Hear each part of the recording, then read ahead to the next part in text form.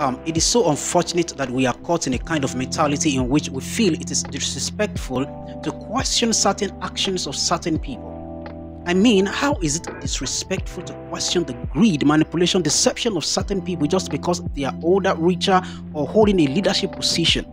We fail to understand that having money, being popular, and occupying a position of power does not fully imply that someone has good personality.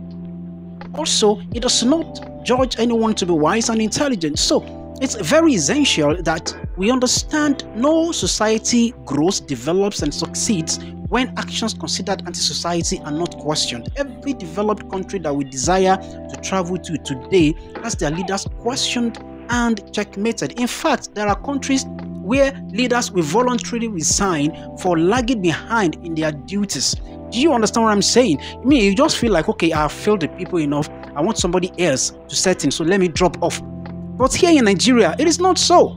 We are the ones who fight for the poor leaders to continue. We are the ones giving power to criminals to continue to rob us of our properties. And yet we expect a better society. It doesn't work that way, guys. It's time we think deeply. Let's think deeply about this.